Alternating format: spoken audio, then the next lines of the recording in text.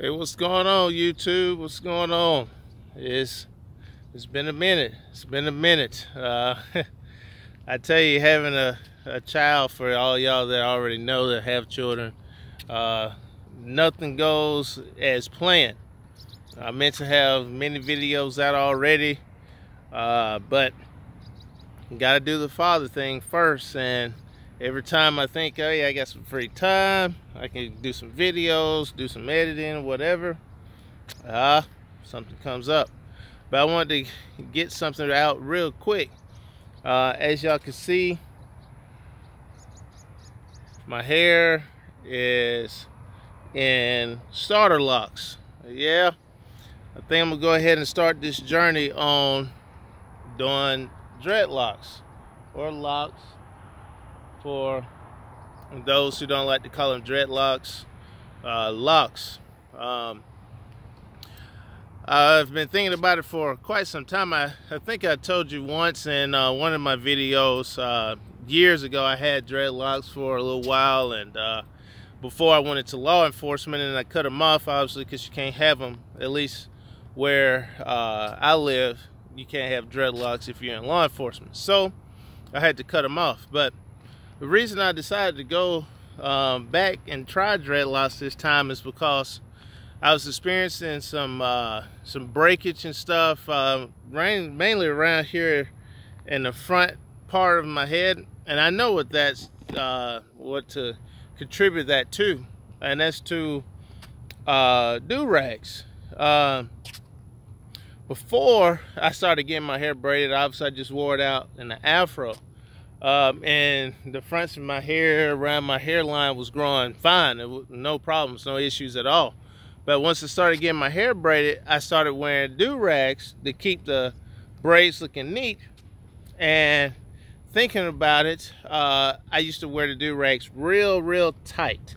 And I guess mainly to keep the hair, you know, I guess laid down and keep it looking fresh and stuff all the way through. But what that was also doing was causing damage. Too much tension on the fronts of my head, around the edges of the hairline, and that was causing damage. That was causing breakage and things of that nature. So had those issues, that setback, and I talked to you before in a previous video about me not drinking right amount of water that I should have been doing, and that caused a little bit of breakage from dryness. So I've kind of got that under control and everything now, but I decided to go ahead on with the locks, because one thing that locks does is it retains your shedded hair. And in theory, the way I look at it, as if your shedded hair is being entangled into the shaft of the lock, all that's going to do is reinforce the lock itself, the shaft of the lock. Also, dreadlocks or locks is a very low maintenance style. Until you get it re-twisted, there's really no manipulation to the hair, unless you style your hair or whatever, blah blah. But still, then most times the styles that you do with dreadlocks are not really high maintenance or high manipulation. So I think that will also help with hair growth and everything, because I think I've told y'all before, I want my hair to eventually be able to sweep the ground, touch the ground. So at the rate I was going, that wasn't going to happen, because I was having too many setbacks. My braider is the same person now that's going to be doing my locks. Locks was her first love, is her first love, and it's the main thing that she's been doing the longest, other than other hairstyles. So I talked with her. She said she think it'd be good also for me to have my hair locked. It would help my hair be a little bit healthier and help it grow better and retain length better. Also, she said that my scalp looked good, didn't have any like scalp issues, and that my follicles and everything was still intact. So I know from that, and the fact that my hair is still growing, even though I was having a little issues with breakage, like I said, from the duwrags and things of that nature, tying it down too much or too tight.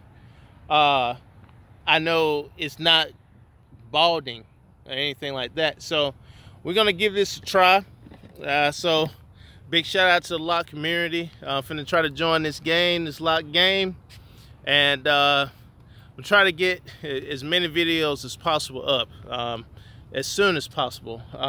This will be the first video to the Loc game, and my baby's now approaching 4 months. He's 3 months now. He's approaching 4 months. He'll be 4 months on the 20th of July of this month. So he's getting a lot better.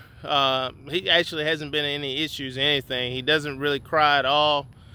He sleeps through the night. He's just now starting to tease, so we're kind of dealing with that. But so far, so good. Everything about being a father, I'm loving every moment of it. It's amazing. It's beautiful. It's a blessing. But I'm going to go ahead and cut this off. I'm hitting about 6 minutes now. I don't want to keep it too long, but this is the hair. If you can see that, I don't know if it's too bright out here. I think you should be able to see it. Pretty good. And like I said, I was having a little issues right here toward the front, and that's where the shortest locks are. But it's also one of the areas where my hair grows the fastest. Now, the back of my hair is right now is the longest, the back of the hair and on the side. But I'm going to incorporate biotin, which biotin is one of your best natural hair growth supplements. I'm gonna probably start using saw palmetto. That's extremely good for growing hair because it's a basically it's an estrogen blocker. So it frees up more testosterone, so you have more protein and nutrients get into your hair, so it helps with hair growth. And obviously continue to drinking more and more water.